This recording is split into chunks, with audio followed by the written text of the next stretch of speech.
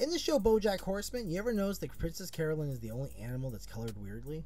Well, I've come up with a reason, and it might surprise you. In the show BoJack Horseman, there are humans living along anthropological animals. One of the main characters is a pink Persian cat, where all the other animals are normal colors. I think the reasoning is because if you notice in a flashback, her mother also has pink fur along with some of her siblings.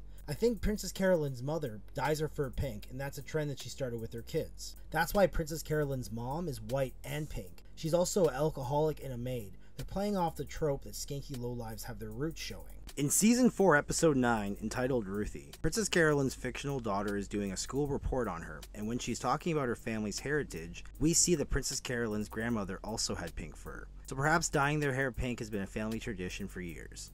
In actuality, Princess Carolyn is a white cat that was colored pink. Why did I go with white? Well, if you look at the top of her head, there's a few white streaks that she left over. That's probably her natural fur color. White would be easier to dye, and I think that fur color is hereditary. What do you guys think of this theory? Could it be true? Make sure to voice your opinions in the comments.